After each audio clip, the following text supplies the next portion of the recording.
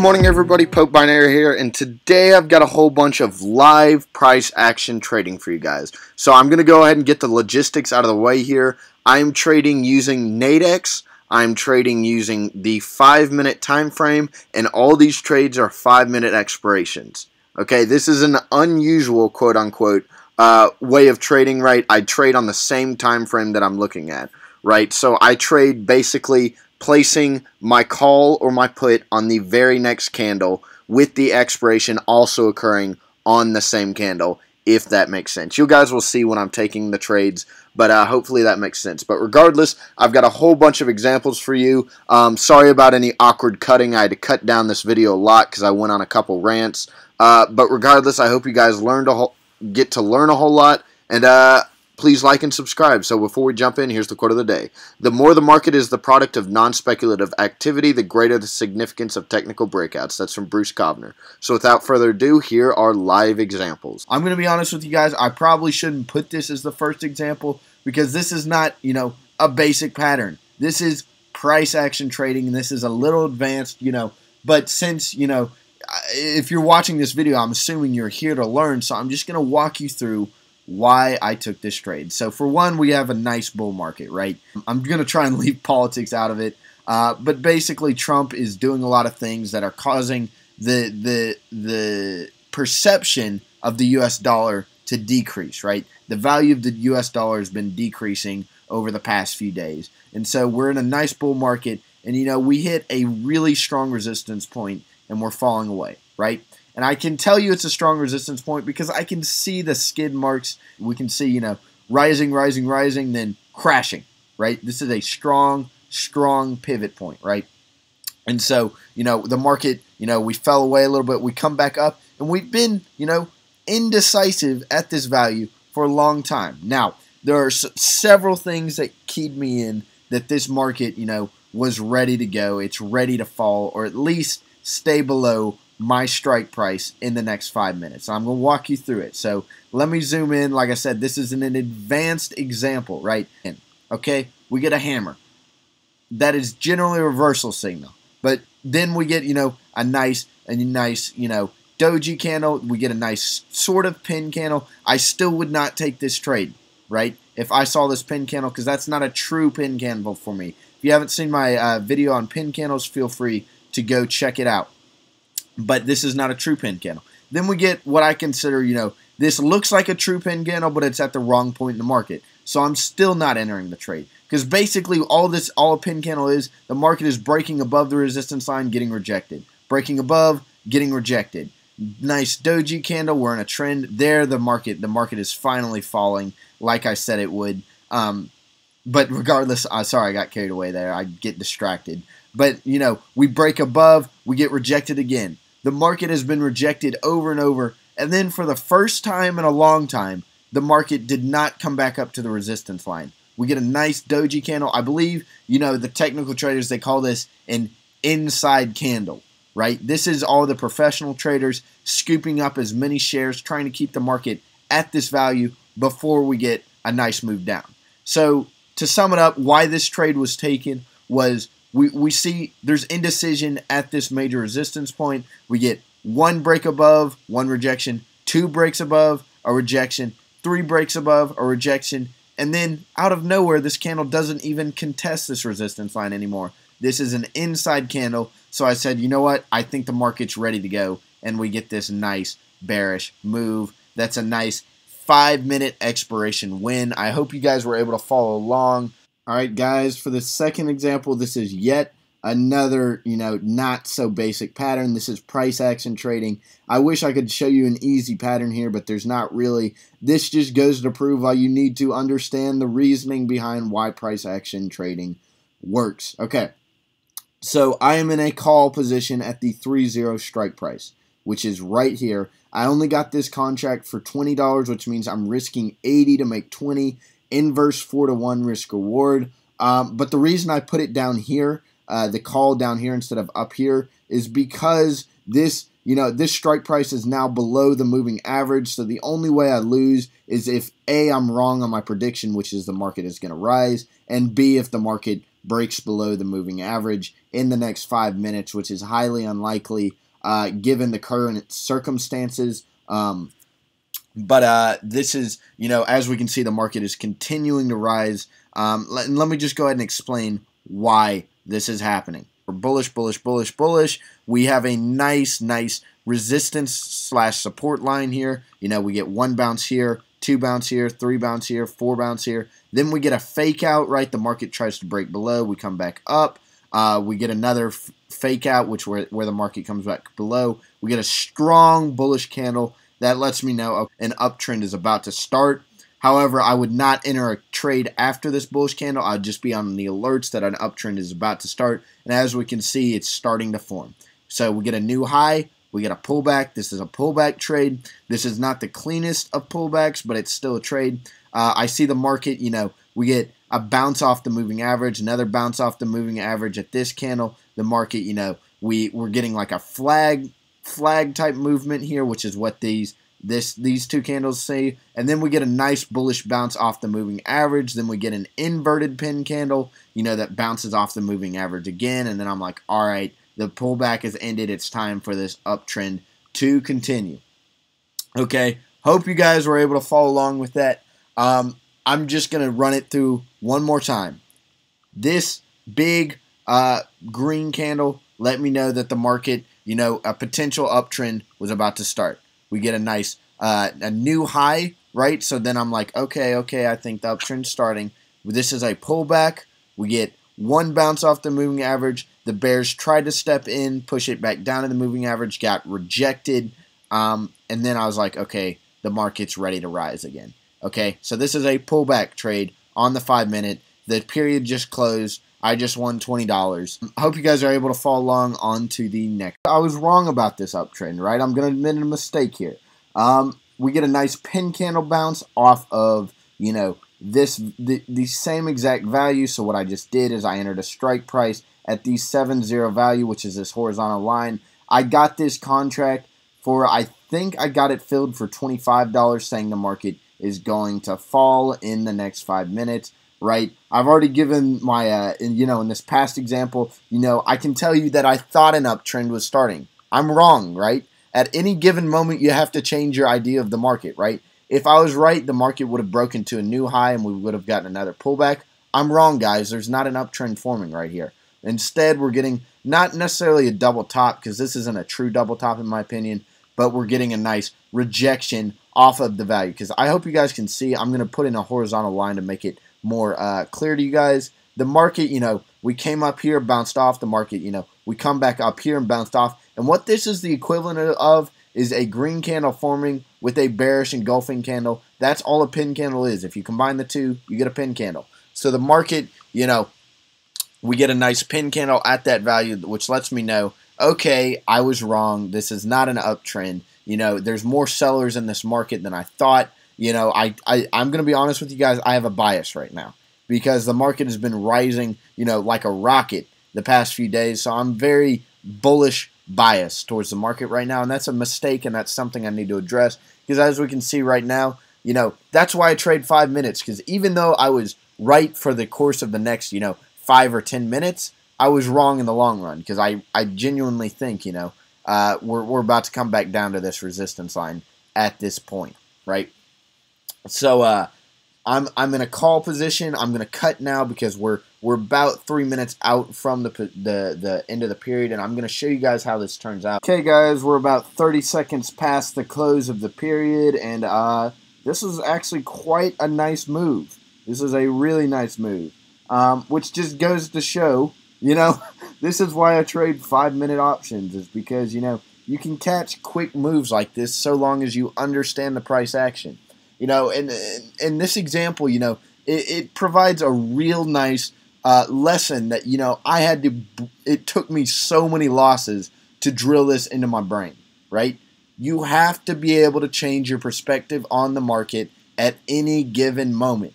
I was bullishly biased, right? I'm going to be honest. I thought this uptrend was going to at least go back up to this this resistance line where the market pivoted off of. I was wrong. As soon as I saw this pin candle form, I was like, I'm wrong. Instead of, looking to place calls now, I'm going to go ahead and place, or rather, instead of looking to place bids and buys, I'm looking to place calls now, right? And this just, it goes to show it really pays off to have that flexibility to just change your mind at any given moment. Hey guys, this isn't a trade, but this is another lesson I want to teach you guys. I get this question all the time, especially, because I'm applying for internships now. And, this is, I can see through the trap of what these, all these guys at these big investment banks, they ask me, am I a pattern trader? And I'm going to tell you right now, I am not a pattern trader, okay? I am a price action trader, and there's a crucial difference. And so this is a quick lesson I want to capture for you guys. What do you see right now?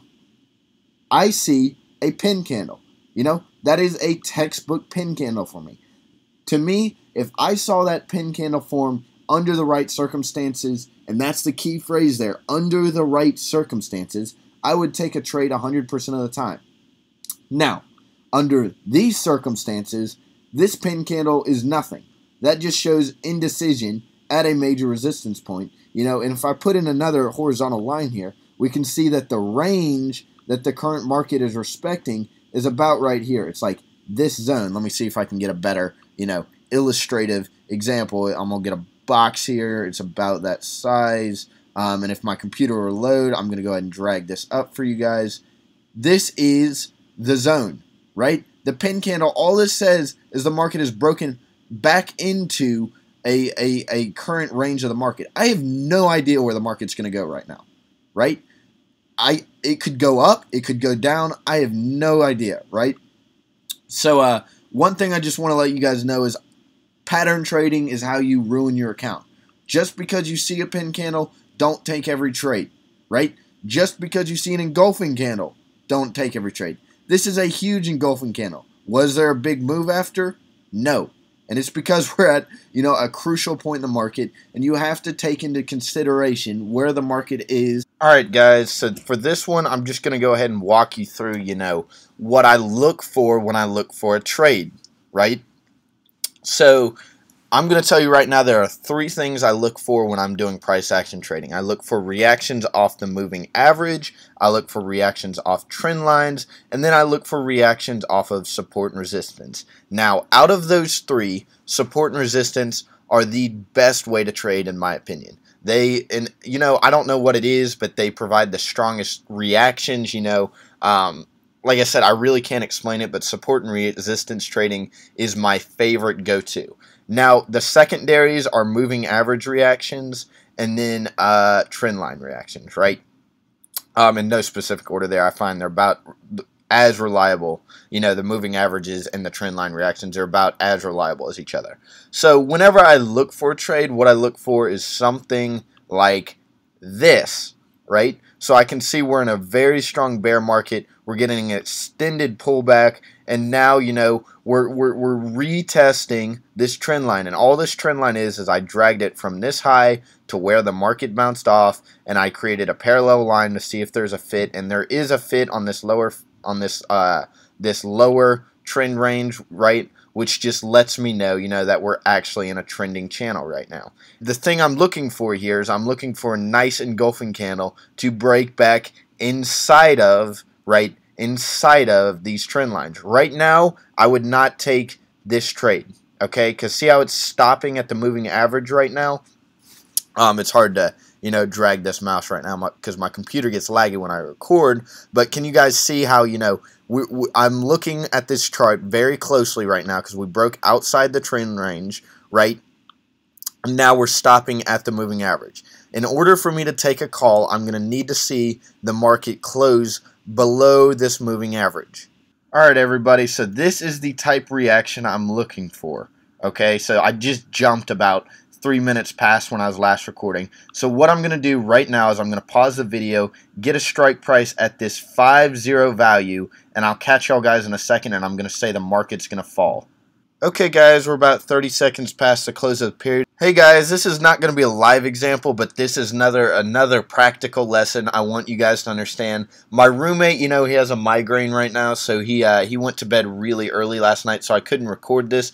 But this is something really, really neat I thought I'd share with you guys. So as you can see here, these are just 2 screenshots overlaid on top of each other. Right here we've got the US-Japan chart, and then up here in the top, or rather up here in the top left, you can see this was the Australian chart. And I really like this lesson because it teaches you these patterns repeat themselves over and over and over and over again. And this one just goes out to everybody, all the haters who say the market is totally unpredictable and you can't make money off of it and it's gambling. Well, this picture right here just goes to show you that's not true. Notice how this is the exact same pattern. Market comes down to a nice support zone. We get an initial bounce. We come back down. We get an inverted pin followed by a bearish candle pushing back down to the support, engulfing candle, and then the market takes off, right? The exact same thing happened on two different charts 10 hours removed, right? This isn't like, this occurred within 10 minutes of each other, so it's just the circumstances. No, this happened 10 hours apart on two different charts. So study up on your basic price action patterns and make sure you learn these patterns because they repeat themselves every single day. There's a great quote out there where it's like, I can make money trading boring patterns that happen every day because they happen every day. You know what I mean? So just study up, guys, and just learn these patterns, and before you know it, you'll be able to spot them just like that, right? Alright, guys, we got one of my favorite patterns here. I just entered the trade, so this is what I like to call a double top, and the best type of double tops are when you get strong reactions like this. Alright, so if you guys can't see it, right, let me just go ahead and put a horizontal line in for you guys. Market, bullish market, we come up, hit this value, bounce off, we come up, hit this value. We even break above the value, and we're getting a huge bearish reaction right now. So what I did is I just entered a strike up here at the 495, and I got it for $20 on a call, which means I'm risking 80 to make 20, which is a really nice trade. And so something I want to point out to you guys is don't freak out, as this candle is forming, I'm in a call, but I know the reason the market, we're getting this nice bullish response is because we just broke through the EMA, and so we're getting we just broke through a moving average, and so the market, it's just bouncing off, and we're getting in some bulls, I like to consider those the dumb bulls of the market, if that makes sense. Those are people, those are what I like to call pattern traders, right back to that lesson I had a few seconds ago. Some people out there, as soon as they see the market hit the moving average in a bull market, they're like, buy, right? And then all the professional traders know, you know what, no, I think this is, a double top, and we're about to come back down and retest this lower range boundary, which is this other red line right here, right? So that's why we're getting a bullish response right now. Remember, no trade is perfect. I'd like to see this candle finish red and red only, but I know there's going to be a couple hiccups along the way. But as long as it stays below this horizontal line, which is my strike price, I will make money, and that'll be a happy trade for me. So we're about 45 seconds away from the close of the period. I'm just going to go ahead and cut real quick right here. Alright guys, period just closed, just got my money. Like I said, nice, clean, double top trade, nothing special about it. I'll take it any day. Alright, so on to the next one. Hey guys, I'm just finishing up editing here. We're already at 18 minutes on this video, so I think this, this is where I'm going to call it quits. I believe I got 7 examples for you guys.